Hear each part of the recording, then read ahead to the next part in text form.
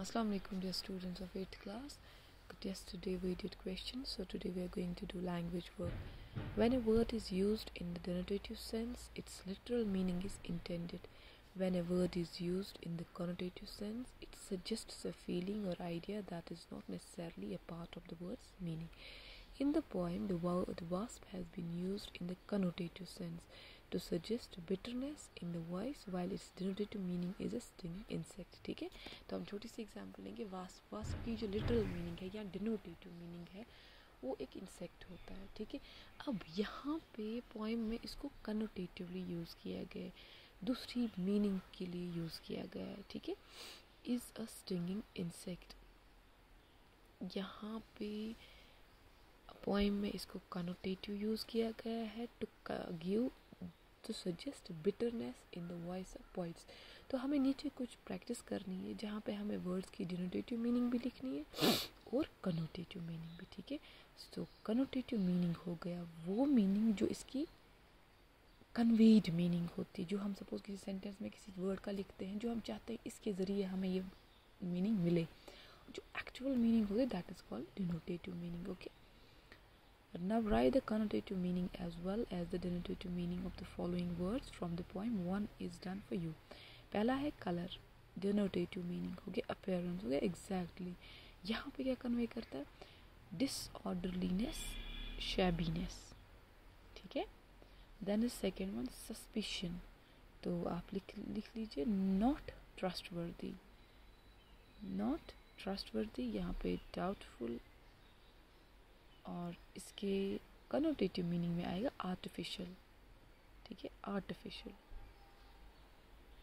फिर थर्ड है डैंकनेस, हो गया ह्यूमिड, HUMID, ह्यूमिड. मॉइस्चर, और फिर हो गया कनोटेटिव मीनिंग में अनप्लेजेंटनेस. फिर है कूल, हो गया नॉट वार्म,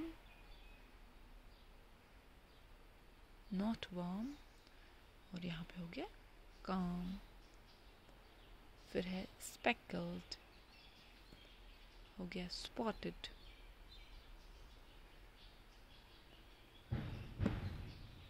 फिर यहाँ पे हो गया इमेजरी और फॉल्स अपीयरेंस. फिर है डिस्टेंट, हो गया फार अवे. कनोटेटिव में not friendly.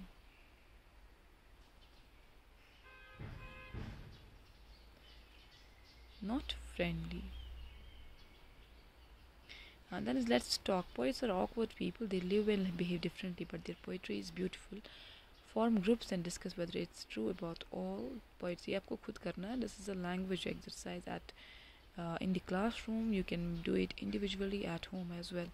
You must have read about the life and poetry of various poets. Choose your favorite poet and write about his life and poetry in about 150 to 200 words. Write a personality profile of any local poet or writer you know. ठीक है, दोनों आप खुद भी कर सकते हैं. If you find any kind of difficulty, आप मुझे मैसेज कर सकते हैं, तो I can do it for you, but first you need to do it at individually. You need to do it so that I can check whether you know what should you write. even आपको दूसरा option भी मिला हुआ है कि आप किसी local poet के बारे में भी लिख सकते हैं.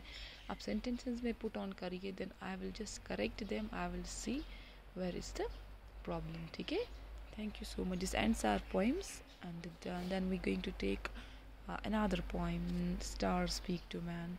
Thank you so much.